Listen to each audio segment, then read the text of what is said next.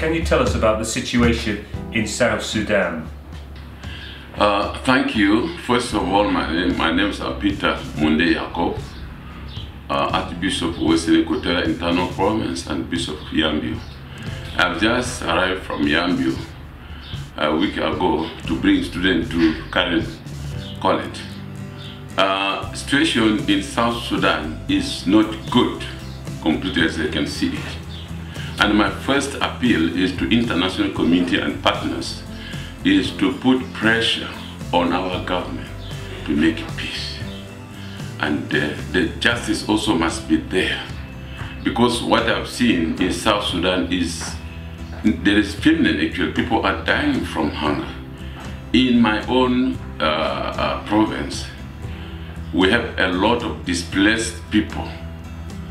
Displaced people in Yambio, about 5,000. And even in my own house and churches, in Catholic churches, there are so many people who have taken a refuge there. They are now there for more than 2 months. So what I've seen is that there is no food at all. Because people already ran away from their homes, because their homes were burned by the soldiers, and they displaced the people. They looted all the goods. Some food which was left actually was destroyed, all burned. I've seen people hungry.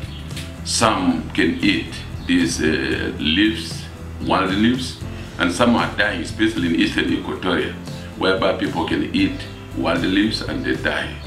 Myself, it's very difficult. I can spend night without food, sometimes 2 days, 3 days without food, because there is no money in the country, and the price of things have gone up.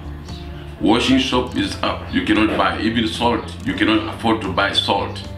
Leave out anything like clothes. It's just very, very difficult actually for people to live, and people are dying silently from hunger. And then there is no education at all. The teachers can teach, but no money. We thank Munde because they are supporting our schools. Now our teachers are there. They are teaching. They are training people, and they get a little salary.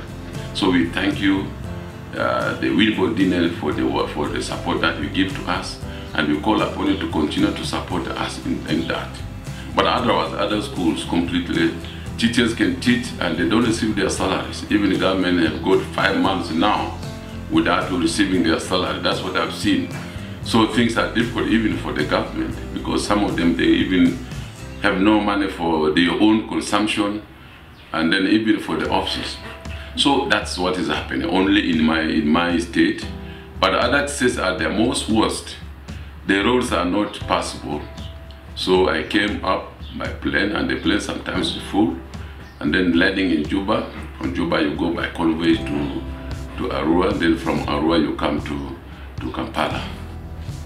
Archbishop, can you tell us how we can pray for you and the situation in Sudan? We really continue to ask you to continue to pray for us and to support us. You support us. You have been supporting us for many years. You can support, especially people are dying from hunger. We need agriculture tools, we need seeds, and we need even food for work. And also we call upon you. You have influence. You can influence our government actually.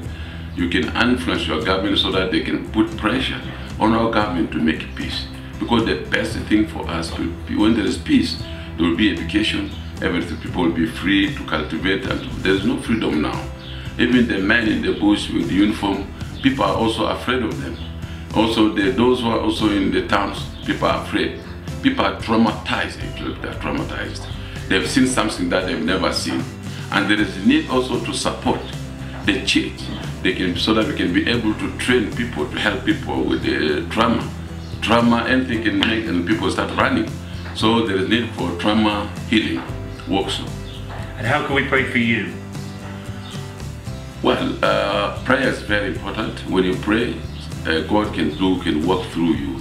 Pray for us and support us, like what I mentioned here, so that we can be able to help our people, support the church, so we can be able to support their people in education and also trauma healing workshops.